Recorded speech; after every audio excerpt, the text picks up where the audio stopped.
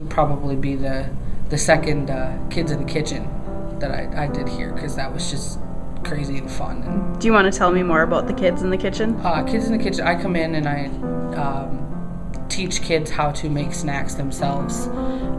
Things like the last one we did something called a snowman on a stick.